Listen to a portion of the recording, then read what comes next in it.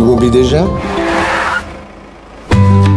Au début, j'ai cru que c'était des hallucinations temporaires, mais ça fait des mois que ça dure et c'est de pire en pire. Vous allez devoir accepter de le laisser partir. Il n'est plus là. Tu dois pas être au courant.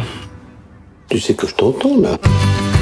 On a une réunion de famille ce week-end, on sera tous réunis pour la première fois depuis sa disparition. Je leur dis quoi, moi, s'ils me voient parler à une brouette? Mais là, c'est devenu n'importe quoi, t'es cloîtré dans ton bureau, tu me regardes même plus. C'est pas vrai. Regarde-moi et ferme les yeux. Elle est de quelle couleur, là, ma robe?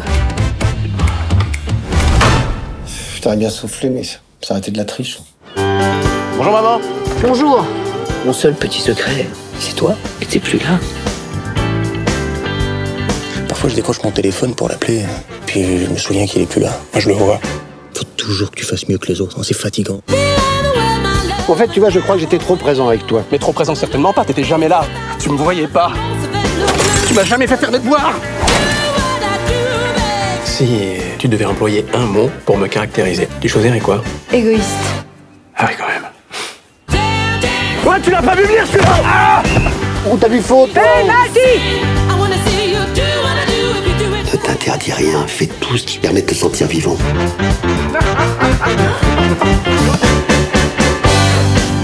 Faut rire, déconner, mentir, crier et surprendre. C'est important de te surprendre. Excuse-moi pour la voiture. Bon, je compte plus trop m'en servir.